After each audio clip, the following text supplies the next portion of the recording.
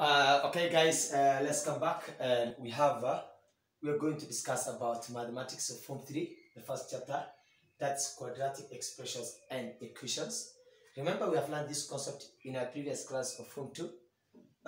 It is basically just like the previous one, but here we will have different concept of quadratic expressions. Remember, in Form 2, we have learned factorization and getting the value of x. Remember, that's what we have learned. We have also learned word product involving quadratic in Form 2. And likewise, we have also seen an expansion of quadratic expression and so many things, of course. But today's class is Form 3, first chapter, that's quadratic expressions and equations. It is very, very easy and welcoming, by the way. So first we are going to start what you normally call factorization of quadratic expression. So they're going to start factorization of quadratic expressions. This is what we're going to see because it is very, very useful. Let's see this one. Example 1, you're told factorize each of the following expressions.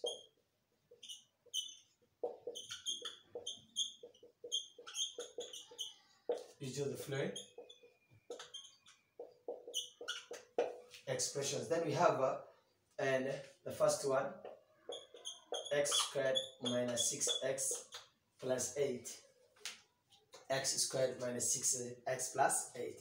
So remember, we said when we come to the solution part, we say that x squared minus, say minus 6x plus 8. So remember, we had product in Form 2. Product is AC, A times C, which is now 8. A is the coefficient of x squared. In this situation, it's 1. Then we have our sum as negative 6. Now let's get two numbers whose product will give us what? 8. We know that 1 times 8 will give us 8. 2 times 4 will also give us what? 8. We say that when the product side is positive, remember the two numbers you're going to add either or positive or negative. They both will be positive or what? Negative. But we will not have a situation where one of them will be negative and the other will be positive. No, because in the product side then we'll get negative. Remember this time, so far again we have in the sum side we have a negative number. So the two numbers you're going to take are both negative. So let's say like this, negative 1, negative 8, negative 2, negative 4. So negative 1 times negative 8 is what? Positive 8. Okay, that's right. From the product side, it's okay. But when you say negative 1 plus negative 8, it will be negative 9. So it will not be right. Can't you see now the sum side? But this one, negative 2 times negative 4 is what? Positive 8. It's okay.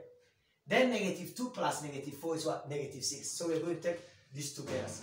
So we'll replace with the position of what? Negative 6x.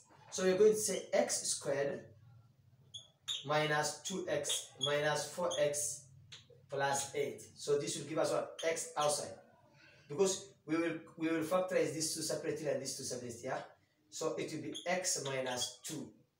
Again here, we say that when we want to get the common of these two, we said if a negative number is followed by a positive, factor out the negative of the common.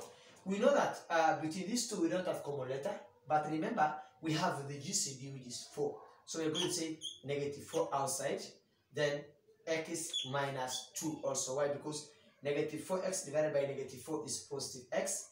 Positive 8 divided by negative 4 is negative 2.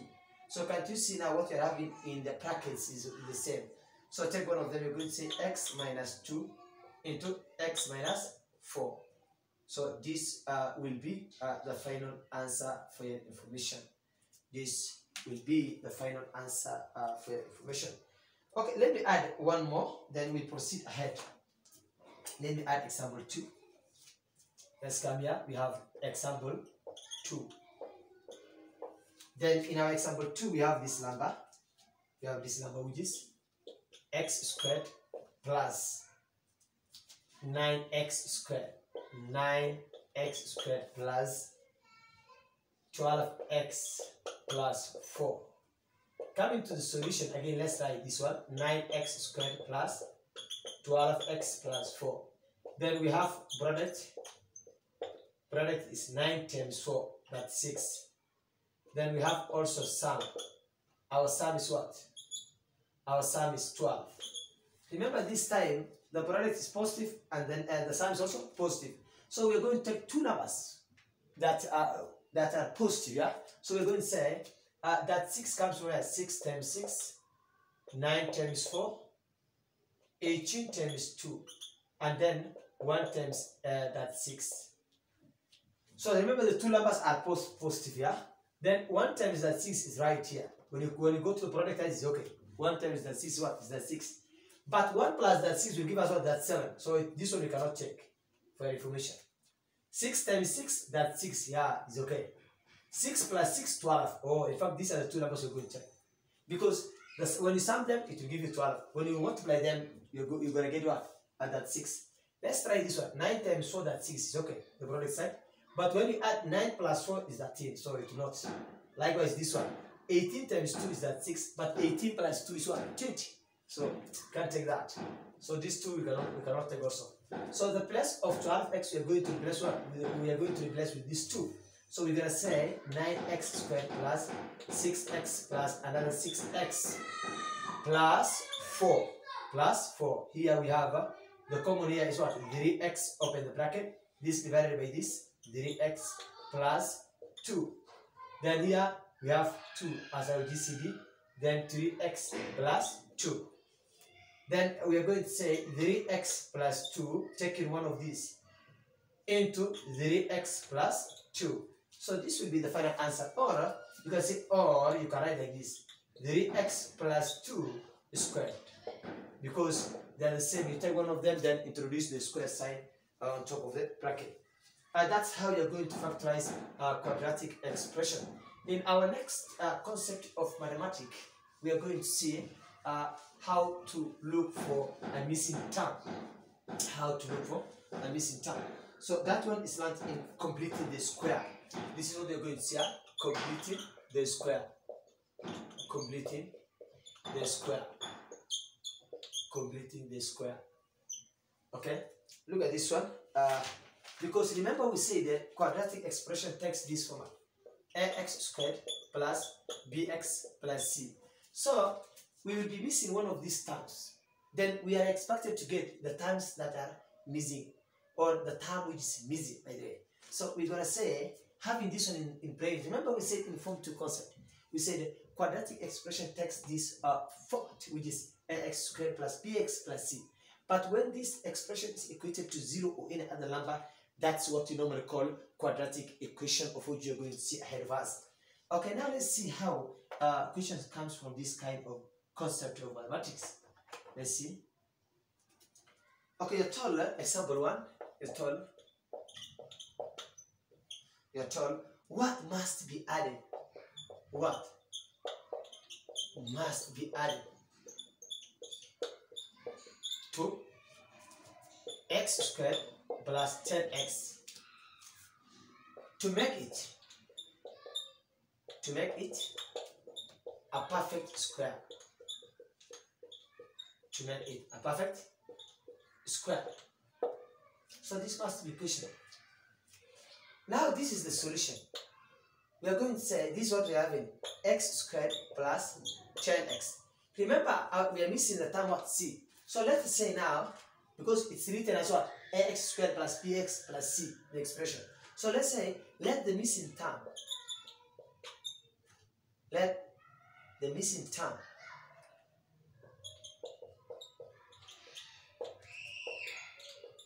be constant c. Constant c. Then we can say x squared, look here, we can say x squared plus 10x plus c. But remember, we know that b over 2, there's a formula connecting b over 2 in bracket squared is equal to ac. Don't forget, you're going to use this one when you want to get the missing term. So we're going to say our b is what? Our b is this one. So we're going to say 10 out of 2 squared is equal to a. Your a is 1 in this situation because the x coefficient is 1. It's not greater than 1 because the 1 is hidden. Can't you see now? So we're going to say 1 times c. So we're going to say 5 squared is equal to c. C therefore is equal to 25. So this is the missing term we are looking for. This is what? The missing term we are looking for information. Guys, Form 3 guys particularly, for those who will be now promoting to Form 3, they are 20. When they will, make sure you take advantage of this concept of mathematics. It is very, very examinable, by the way. Yeah? Now let's see now how to get, this time we have been looking for the constant. So now let's see how we're going to get B or A. B or A again, because I must teach you the three of them so that during examination you'll be in a position to tackle them. Okay? Let's see this one here taller. Look at this one. Okay? You can, okay, but this one, before we proceed ahead, this one can be solved in another way. Method 2. Let me also help you using what? Method 2. Then after that, we'll go for the other concept of this mathematics. And let me say method 2. Method 2. Method 2. Now, for the method 2, we are going to say like this: x squared plus bx plus c is equal to x plus k squared. X plus k in the bracket squared, comma, where k is another constant. Where k is another constant. Where k is what? Another constant. Look at this. Mathematics is very easy, my friends, but people are making it hard. It is very deep, by the way. So we're going to say x squared plus bx plus c is equal to square this one. This is from two concepts, remember. If you are not familiar with this thing, please go back to my YouTube videos that basically comes from Form 2 quadratic. So we're going to say x squared is what? X squared plus, this times this is xk times 2.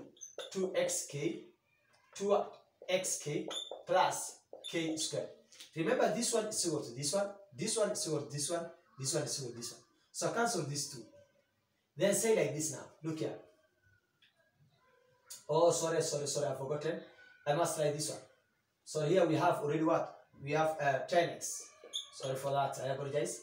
Then here we'll have 10x. So we can say 10x is equal to 10x is equal to 2xk. Then to get k, we can divide here 2x. Here also 2x. Cancel this thing. So k is equal to what? 5 by 2, 1 by 2, 5. But, inform them, but k is equal to what? K is equal to, k squared is equal to what? C. So now, so you can get our C. C is equal to what? K squared, which is 5 squared. It will give us what? 25. So this is the end point. Inshallah, God willing, we are going to continue from there in our next class. And hopefully, I'll try my best to help you with different concepts of mathematics from this chapter and how they frame during national exam. Guys, make sure you don't forget to share this thing with your family members and friends, because it is very, very important. Simply because you can learn it when you are at home level. Otherwise, I wish you the best.